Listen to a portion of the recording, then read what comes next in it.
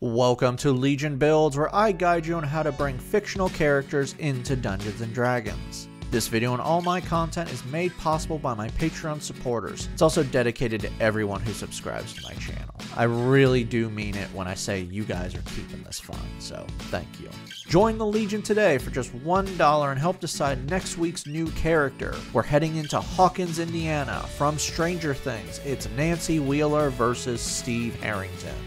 Today we're returning to the world of Soul Eater with Maka Albarn. Rising to elite status inside the DWMA, Maka is a gifted individual in combat capabilities and spiritual awareness. Combined with her strong sense of right and wrong and caring nature, Maka is a true force inside Lord Death's army. In combat, Maka teams up with Soul, her demon weapon, who transforms into a scythe. While scythes tend to be rather unyielding, Maka moves with amazing speed, grace, and range, quickly adjusting her stance to take on opponents from all angles. For today's build, we'll be using the Player's Handbook. We're using standard point array to make things easy should you use another system, and we are multi-classing, so keep an eye on those minimums. We'll start things off with intelligence at 15. Out of the top 3 Meisters, you are by far the most brilliant. Strength will be 14. You might be small, but scythes are not light weapons. Dex falls in at 13. You are an incredibly fast and nimble fighter, especially when you're using such a large weapon. Wisdom comes in at 12. Like I said, you have amazing awareness. Con will be low with a 10, and we're gonna have to dump charisma, which I really don't like. People like you, but we have to dump something, and yeah, just blame standard point array for this. Maka is a human. Varying human grants you a free feat and skill with your stat improvement. Place +1 into Dex and Intelligence. For your feat, Great Weapon Master improves your capabilities with heavy weapons like your scythe. Once per turn, when you score a critical hit or reduce a creature to 0 with a melee weapon, you can make another melee weapon attack as a bonus action. Also, before you make an attack with a heavy weapon, you can take a -5 penalty to the attack and then add +10 to the attack's damage if you hit. For your skill, grab Investigation. For background, take the skills Arcana and Religion. We'll start things off with your Scythe. Level 1 fighters start off with 2 skills. Take Acrobatics and Athletics. Fighting style gives you great weapon fighting. You can reroll 1 or 2 on damage dice when you make an attack while wielding a weapon with 2 hands, as long as it has the two-handed or versatile properties. Second Wind lets you ignore damage by healing yourself 1d10 plus your fighter level once per short or long rest. You also have proficiencies in all melee weapons. For your scythe, use either a glaive or a halberd. Doesn't matter which, as they use the exact same stats. Level 1 wizards begin with spell casting. You have a spell book that contains all your known spells and can prepare a total number of spells that equal your intelligence modifier plus wizard level per long rest. Arcane recovery lets you recover used spell slots after a short rest that equal your wizard level, but can never be higher than 5th level. For your spells, Booming Blade energizes your weapon. Now when you hit a creature within 5 feet, should they willingly move after, they take 1d8 thunder damage. Bad news though, you can't use this with your scythe because you need a free hand and scythes are two-handed. Don't worry, we'll fix this later. We're taking this now so we don't have to wait for when we get it. Also, you can just use other weapons for this. Light imbues an object you touch, like your scythe, with magical light. It now sheds bright light in 20-foot radius and dim light in another 20-foot radius. Mage Armor gives you an AC of 13 plus Dex for 8 hours while you're not wearing armor, because evidently there aren't many animes where the hero wears armor but does wear a skirt. Seriously, armor is great. Wear armor. Shield adds +5 to your AC as a reaction and automatically stops magic missile. Detect Magic allows you to sense the presence of magical effects or items, and by using your action you can sense the school of magic that is being used. Jump triples your jump distance for 1 minute. Feather Fall stops all fall damage no matter the height with the reaction. Long Strider adds +10 to your movement for 1 hour. You get 1 more cantrip, Have Fun. Maybe you should customize this and take a ranged magical attack, because I'm not giving you any.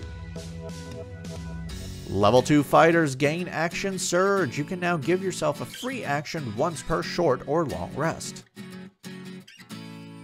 Level 3 fighters now have access to their subclass. Battle Master, found in the Player's Handbook, gives you all the great fighting skills you need. Combat Superiority grants you 4 superiority dice that you can use to perform special maneuvers that you learn over the course of this build. You regain all superiority dice after a short or long rest. At this level, you know 3 maneuvers. For those maneuvers, lunging attack increases your weapon's reach by 5 feet by spending 1 superiority dice. If you hit with this attack, you can add the superiority dice to the damage. Remember this as well. Your scythe already has a 10-foot reach, and this will bring it up to a 15-foot reach. Sweeping attack allows you to carry on your attack to another creature with the same attack roll by spending 1 superiority dice. Should the other creature be within 5 feet of the original target and the original attack roll would hit the second target, you can deal damage equal to superiority dice. Tactical Assessment lets you spend 1 superiority dice and add it to an investigation, history, or insight check. Level 4 fighters earn our first ability score improvement, and it's time to fix your spellcasting with a feat. Warcaster gives you advantage on con saves made to maintain your spells when you take damage. You can cast spells that require your hand when you're holding a weapon with both hands, and finally, when a creature provokes an attack of opportunity, you can use your reaction to cast a spell at the creature, as long as the casting time is 1 action and it targets the creature. By the way, you're character level 5 now. Booming Blade now does an extra d8 of thunder damage on the original hit, and now does 2d8 thunder damage when they willingly move. Level 5 fighters receive extra attack. You can now attack twice with a single attack action. Level 2 wizards gain their subclass. Let's make you a better protector with the School of Abjuration found in the player's handbook. Abjuration Savant lets you copy any abjuration spell to your spellbook in half the time it costs to do so. Arcane Ward lets you become stronger when you cast an abjuration spell at first level or higher, like Shield or Mage Armor. We'll get some more. When you do so, you create a magical ward on yourself. This ward has HP equal to twice your wizard level plus intelligence modifier until you finish a long rest. This ward takes damage meant for you until it hits 0 HP, which it will no longer absorb damage until you cast another abjuration spell to recharge it, and this recharge will only regain HP equal to twice your spell level. For your new spell, Protection from Good and Evil wards 1 willing creature you touch, including yourself, against certain types of creatures. These creatures are aberrations, celestials, elementals, fey, fiends, and undead. While protected, these creatures have disadvantage on attack rolls against the warded creature. The warded creature can't be charmed, frightened, or possessed. You must maintain this spell for 10 minutes. Gift of Alacrity grants you a d8 to your initiative rolls for 8 hours. Level 6 fighters earn another ability score improvement, Bump Up Intelligence.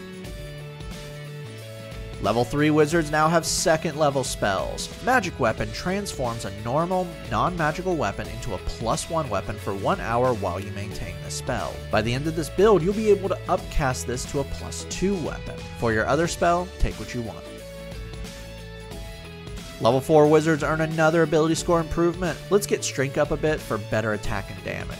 For your new spells, take what you want. You also get another cantrip. Have fun.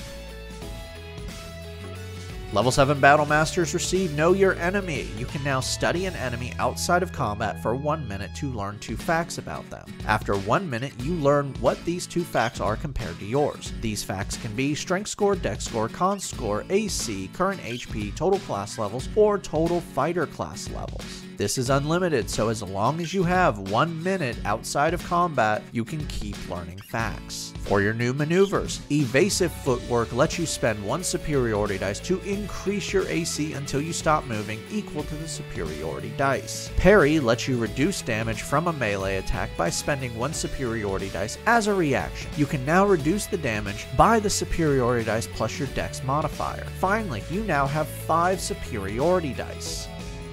Your character level 11 now. Booming Blade now deals 2d8 extra thunder damage to the original target, and now they receive 3d8 thunder damage if they willingly move. Level 8 fighters earn another ability score improvement, Cap Off Intelligence. Level 9 fighters gain Indomitable. You can now reroll 1 failed saving throw, including death saves, once per long rest. Level 5 wizards now have 3rd level spells. For your new spells, Intellect Fortress grants resistance to a willing creature within 30 feet that you can see, including yourself. For 1 hour while you maintain the spell, the creature has advantage on Intelligence, Wisdom, and Charisma saves. Haste sends you into a bit of madness for 1 minute while you maintain the spell. While active, your speed is doubled, you gain +2 to AC, you have advantage on Dex saving throws, and you gain 1 extra action each turn. This action can be 1 weapon attack, dash, disengage, hide, or use object. When the spell ends, you can't move or take an action until your next turn. Level 6 Abjuration Wizards receive Protected Ward. You can now protect your friends with your Arcane Ward. When a creature you see within 30 feet takes damage, you can use your reaction to absorb the damage, but if the damage brings the Arcane Ward to 0, any leftover damage is taken by the creature. For your new spells, Counterspell lets you counter magical energy with your own.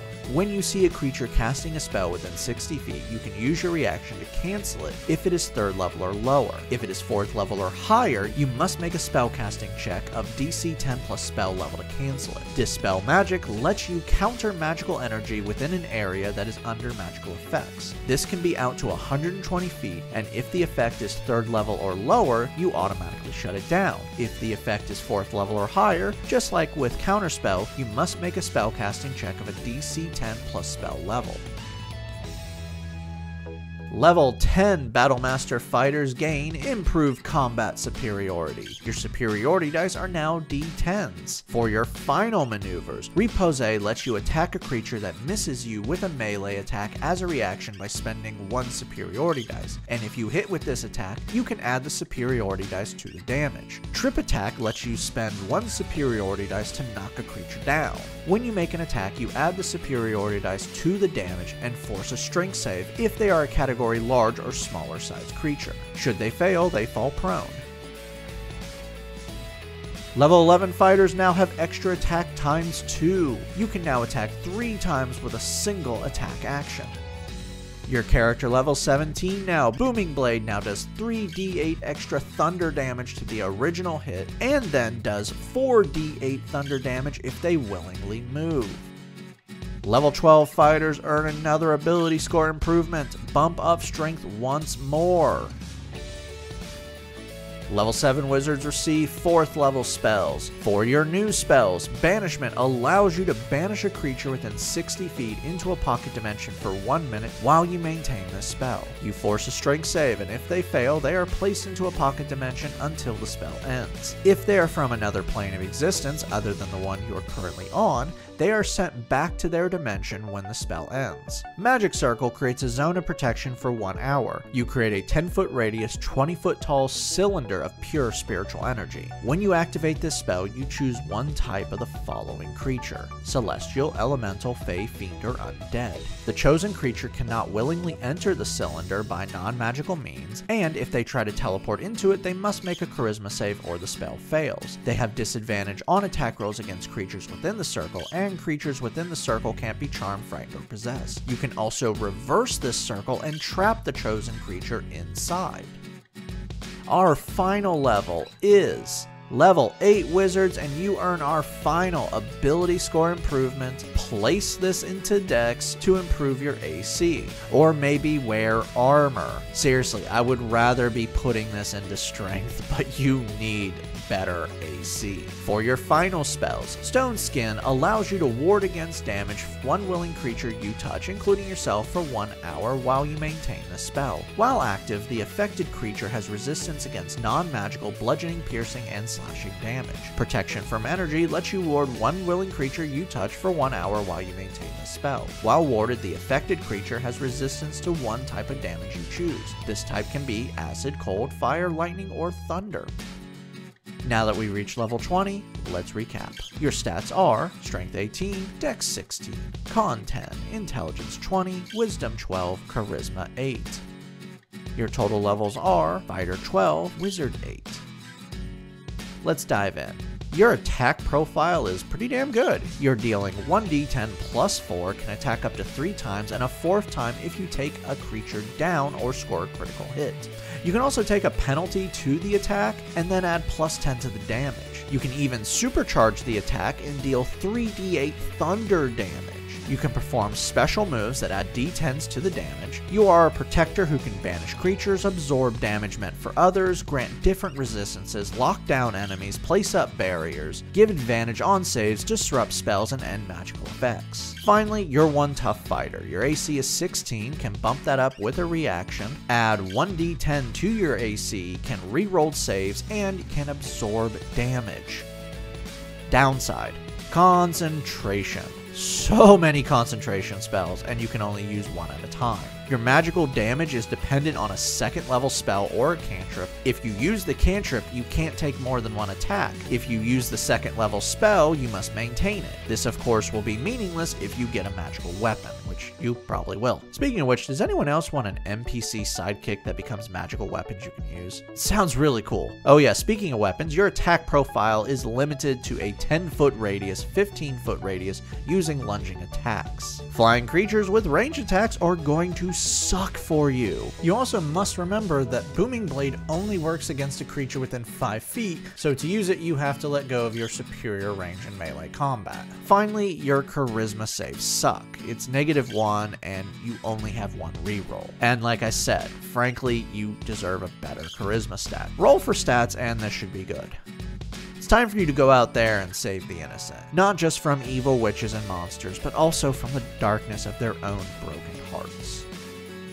Thank you for joining me today. Make sure to like and subscribe to not miss a single new build each week on YouTube and Spotify. Make sure to check out my Patreon where you can help decide next week's new character.